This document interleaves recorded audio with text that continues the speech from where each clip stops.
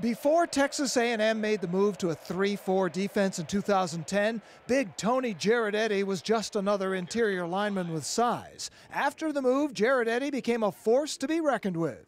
The 3-4 defense is kind of getting popular in the NFL, so the switch a couple of years ago to the 3-4 has really helped me out and got people looking to see how versatile I am. You know, I played in the 4-2-5, I played in the 3-4, I played every position from 0 to 5, so I think that prepared me a lot. Jerod-Eddie's versatility helped the Aggies become one of the top defenses in the Big 12. Against the run, they were second in the league and 12th in the country.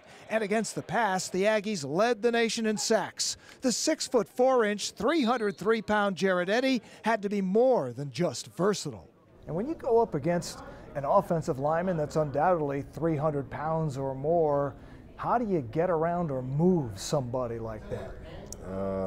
You know, since Pee Wee football, the coaches have always said, you know, low man wins. So it's all about leverage and knowing how to position yourself on different types of blocks. Well, okay, that's said. How's it done?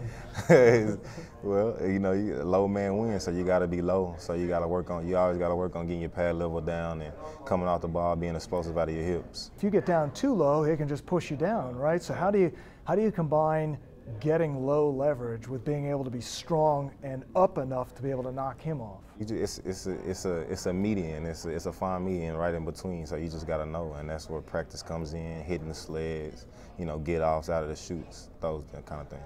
Physics class involved in all that? No, if you thinking that much, then you're not a good football player. Jerod-Eddie was solid during one-on-one drills at the Senior Bowl, but did not earn an invitation to the Combine, which has left him thinking he still has much to prove to the NFL.